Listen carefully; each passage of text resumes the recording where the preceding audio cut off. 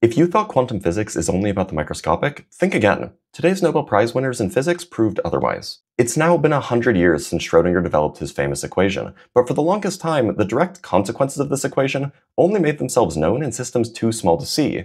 Think individual atoms or perhaps large molecules. Nothing that could be reasonably described as human scale.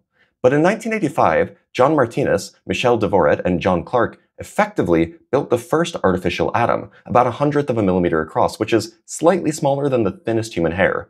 And remarkably, they were able to demonstrate not only quantum tunneling, but also discretization of energy levels in precise agreement with quantum mechanical predictions. So let me give you a taste.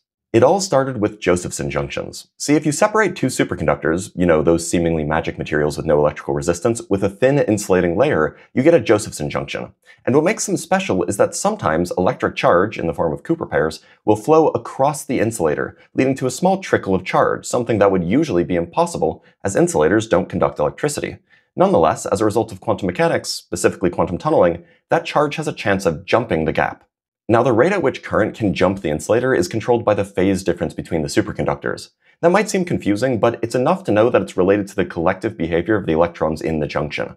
So if one can measure the current flow, which is easy, then one can measure that phase difference, and that's what they did. See, theoretical calculations predicted that if a Josephson junction is cold enough, that phase difference should behave like a quantum variable. It should have discrete energy levels and be capable of quantum tunneling through an energy barrier.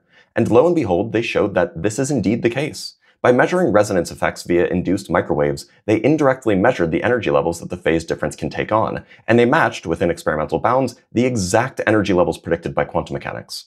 Furthermore, they were able to observe quantum tunneling of the phase difference to a state that is classically forbidden by an energy barrier, and that quantum tunneling rate was amplified by forcing the phase difference into a higher energy level. Again, exactly as predicted.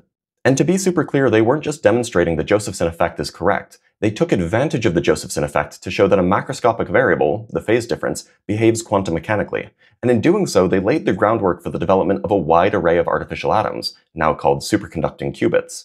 I don't know about you, but in my view, that's pretty worthy of a Nobel Prize.